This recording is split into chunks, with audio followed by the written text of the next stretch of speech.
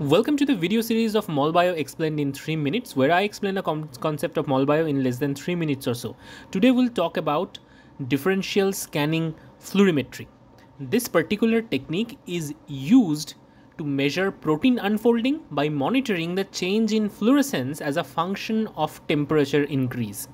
So in this technique, we use a hydrophobic dye, which is known as cypro-orange, that can bind to the hydrophobic residues of the protein. In the native state, generally the hydrophobic residues are not exposed. That's why very little amount of dye could bind. But when the temperature increases and the protein denatures, more and more dye can bind. So if we plot this data in a fluorescence level versus temperature graph, we can notice that at the initial stage, when the protein is in its native conformation, very little amount of cypro-orange can bind, because this dye is dedicated for hydrophobic amino acids which are present in the core of the protein.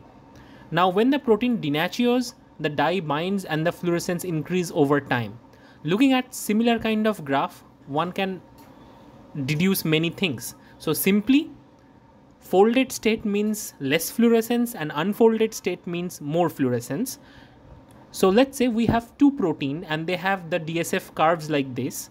So we can tell from this curve that protein A has more thermal stability. That's why it shows fluorescence at a higher temperature compared to the protein B.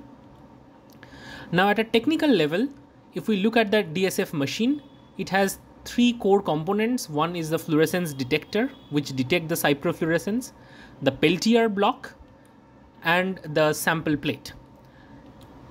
So the Peltier block is used to change the temperature of the machine. So whenever we want to change the temperature gradually and rapidly, in this case, Peltier devices are used. For example, we use these similar devices in PCR. On top of that, sample plate is loaded where cypro-orange is incorporated, and the fluorescence from the sample is detected by this fluorescence detector.